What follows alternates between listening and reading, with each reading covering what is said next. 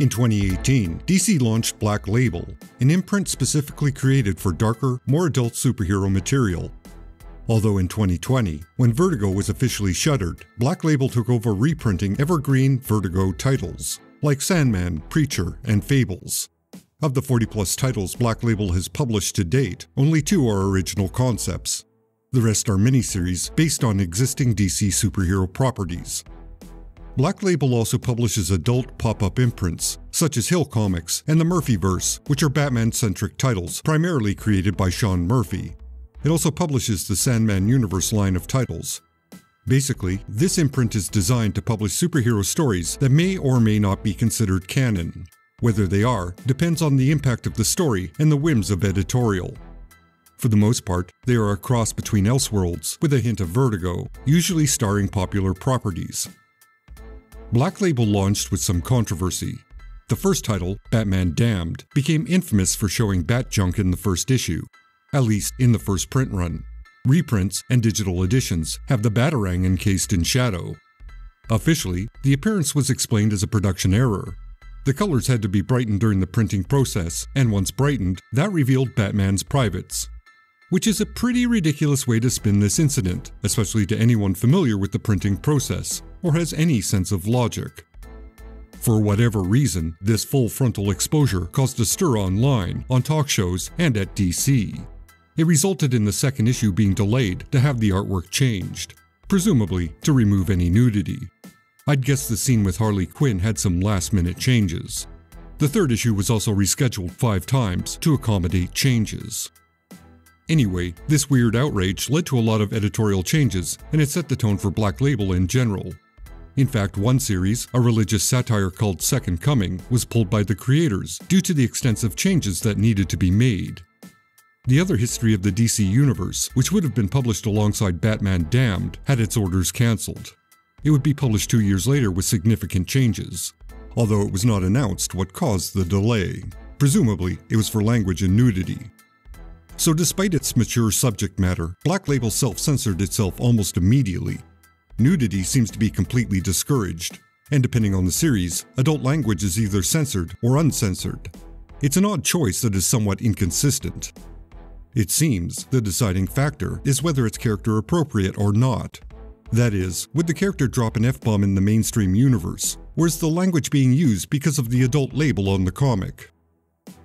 To date, Black Label has released a fair amount of material, a lot of which is Batman related.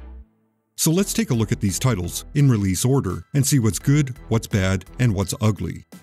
Please note, this video just looks at the main Black Label lineup. Hill Comics and the Murphyverse will be the subject of separate videos. Now before we get to the reviews, let me shamelessly plug this channel. If you like this video, then give it a thumbs up and watch until the end.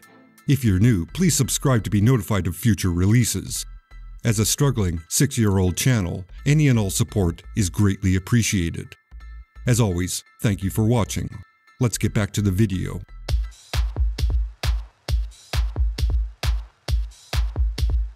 The series itself is a supernatural horror story involving the Batman. It begins with the death of the Joker. An injured Batman cannot recall what happened during their fight, or whether he's responsible for that death. During flashbacks, it's revealed that Bruce Wayne's parents had a less than happy marriage. And during the incident that led to their deaths, Bruce was also killed. But he sold his soul to the Enchantress, who returned him to life, and he went on to become the Batman. There are a few more plot twists, and the ending is a huge surprise, so let's leave it as a brief summary. First of all, the artwork by Lee Bermeo is just outstanding. Especially Gotham itself. It really looks like a dirty Gothic landscape overrun by crime.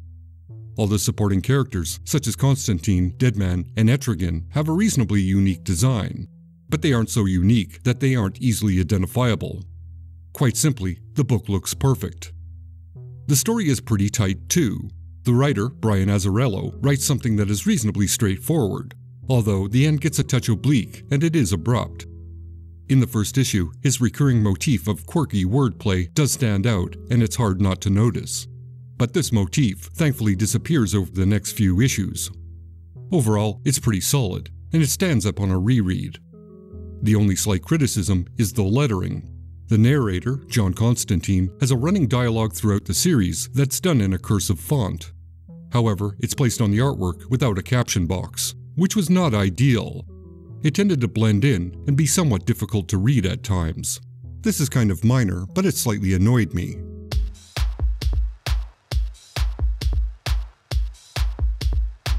In 3 issues, we get a very apocalyptic story about a freshly awakened Batman who needs to remove the controlling overlord, Omega. Batman encounters many different dangers as he attempts to discover how the world ended and how to fix the problem. The beginning is slightly awkward as the premise is being established. It begins with a simulation, and then hard cuts to Bruce Wayne being told he's delusional. All the staff that were attending him were characters in that delusion. Naturally, as a reader, one has to think Bruce is being lied to, and now he's in a simulation and his mind is being messed with. Then, when he's released, he discovers the talking, disembodied head of the Joker in a jar. This surreal development further strengthens the reader's belief that a simulation is ongoing. At least, that's what it seemed like to me. However, the story is being straightforward in that respect. So don't overthink the premise, like your humble narrator. Overall, it's not a bad possible future for the Batman. The writer, Scott Snyder, does write a very good Clown Prince version of the Joker. His running dialogue and narration is quite good and character appropriate, considering the circumstances. It's a thrill ride of bad situations that seem quite hopeless, but it ends on a very hopeful note. Critically speaking, the reader will arrive at the true identity of Omega long before the story reveals it, but it still works. It's a solid adventure story that takes place in an alternate future. Greg Capullo's artwork has never been better. In fact, it was so good and evolved, I didn't even recognize his style at first. I highly suggest he keep the inker, Jonathan Glapion, on retainer, like Jim Lee does with Scott Williams. The two work very well together.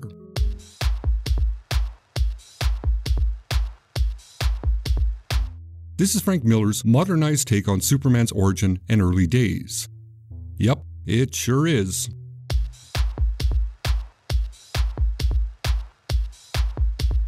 The story is about Harleen Quinzel and the Joker meeting and how it develops into a romance, which is what this series is, a romance comic. If you enjoy Stepan Secic's writing and artwork, then you'll probably like this miniseries. His manga-influenced style is in full bloom, and it's a little more coherent than his most well-known series, Sunstone. Like Sunstone, everyone in Harleen is very pretty and idealized to the point of distraction. That being said, I personally find his writing to be dull and very surface level. The running internal dialogue of Harleen is pretty basic insight into the character. It's supposed to be intimate and revealing, but it's just long and overwritten, with nothing that indicates a depth worth exploration. I know, there's plenty of people who enjoy and identify with his melodramatic, young adult meanderings. I get it, but I don't care for it personally.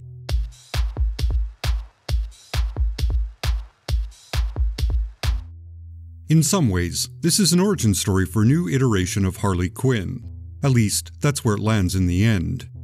It begins with Harley, a criminal profiler, attempting to help the Gotham police investigate a series of unsolved crimes. It's revealed early the criminal is the Joker, who takes an interest in the woman attempting to bring him to justice. The artwork is solid. The scenes that happen in the current timeline are in gray tones, while anything that happens in the past is in color. Originally, these past scenes appeared to be actual photographs that have been digitally tweaked to have a comic book appearance. This technique is ditched after a few issues, probably because it was too time-consuming to do the photo shoots. It was an interesting experiment while it lasted.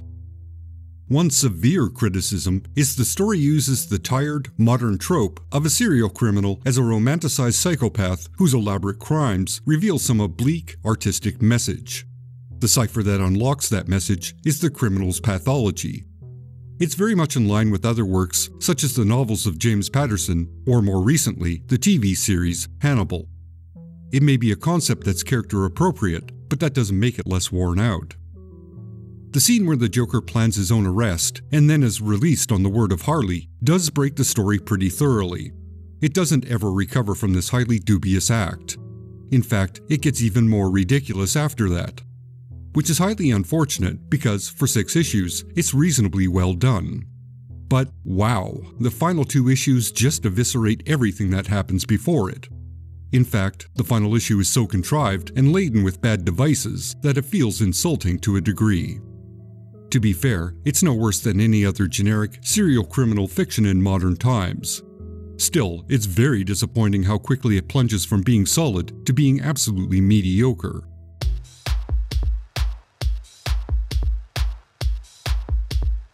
Unfortunately, this story has a pretty tired premise.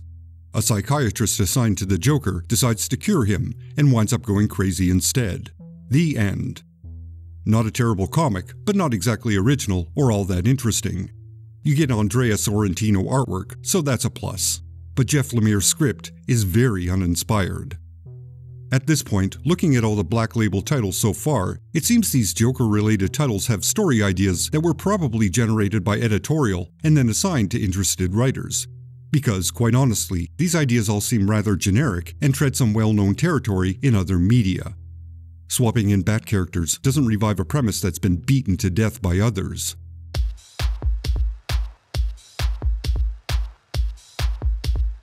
This is a straightforward, modern fantasy story and the only new original property published by Black Label during its first year. It's steeped in mythos and world building, with the story focused on stopping an ancient evil god.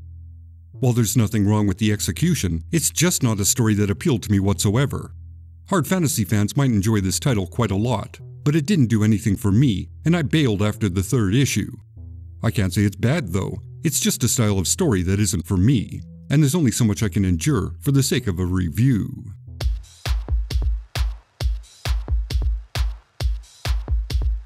The Question finds himself trying to defeat the literal personification of evil in Hub City.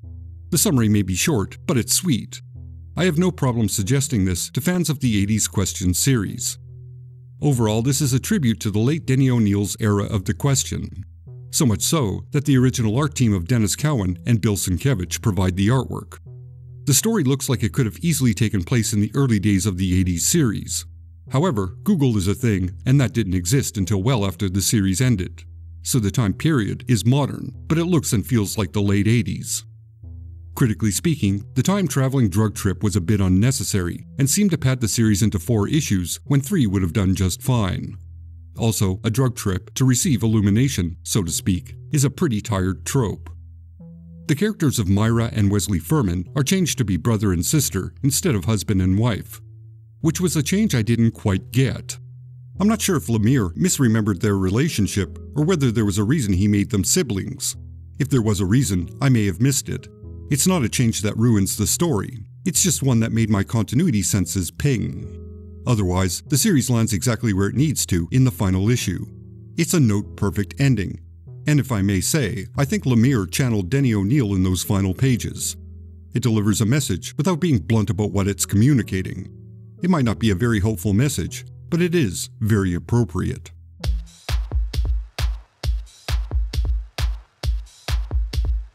Frank Miller returns for another installment in the Dark Knight franchise. Yep, he sure does.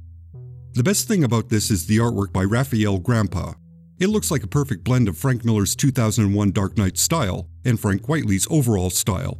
It's actually ideal for the material, and it made the story much more readable. I only gave it a surface-level read, but it seems to be a commentary about youth movements trying to reclaim the power the older generation assumes. It could be Miller's observation about the Occupy movement and the 2016 presidential election in America. It's definitely symbolic to a degree, but I couldn't find myself caring enough to try and decode the political message.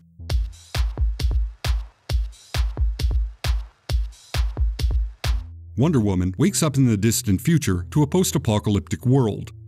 All of her hero friends are dead and gone, or they left the planet. What remains of the human race fights daily for survival against brutal, inhuman monsters.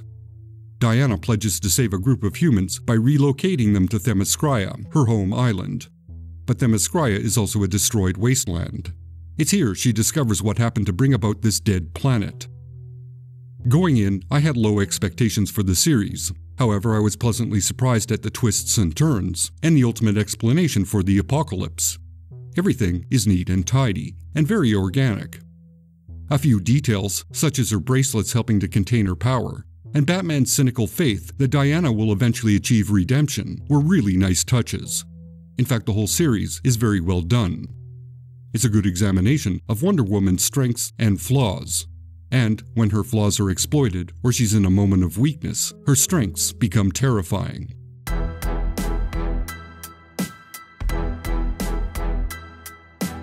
So, that's every title published by Black Label in 2019. Let's pause here and rate everything.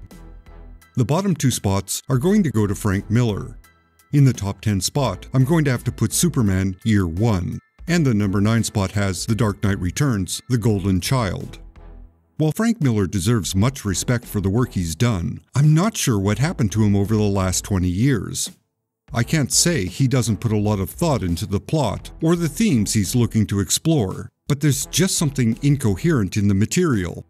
It's almost like he's giving the audience what they want, but he's doing it out of utter contempt. It's like there's a consistent through line of anger and bitterness in the material. It makes for a difficult reading experience. Golden Child is above Year 1 because it's only one issue and because the artwork is pretty amazing. At number 8 is Criminal Sanity. This would have placed higher if the ending wasn't so bad it hurt my brain. It hurt my brain a lot.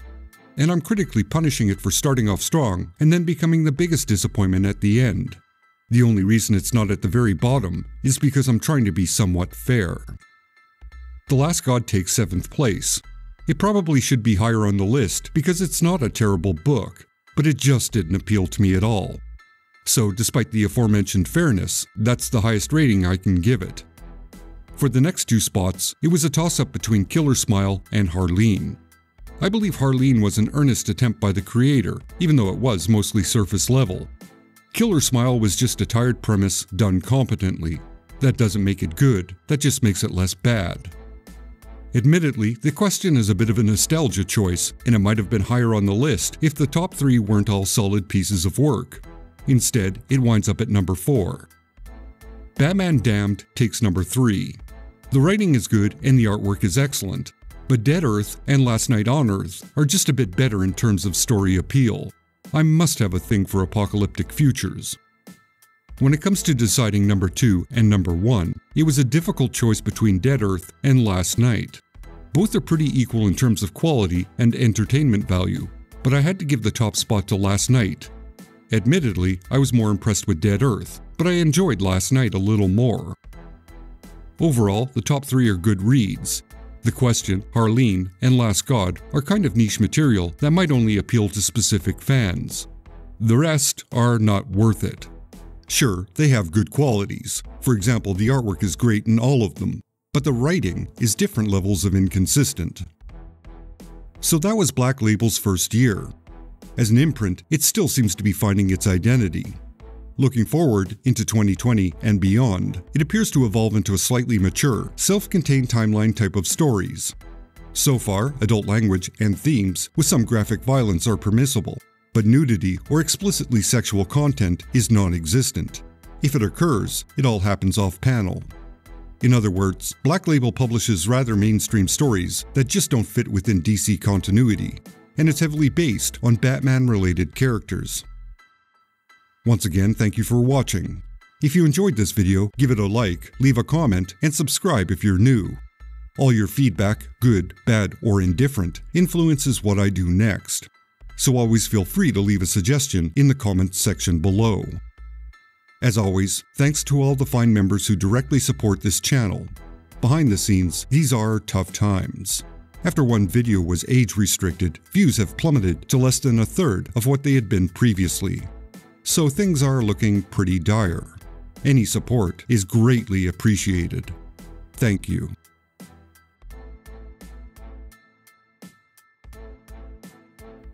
Until next time. If there is a next time.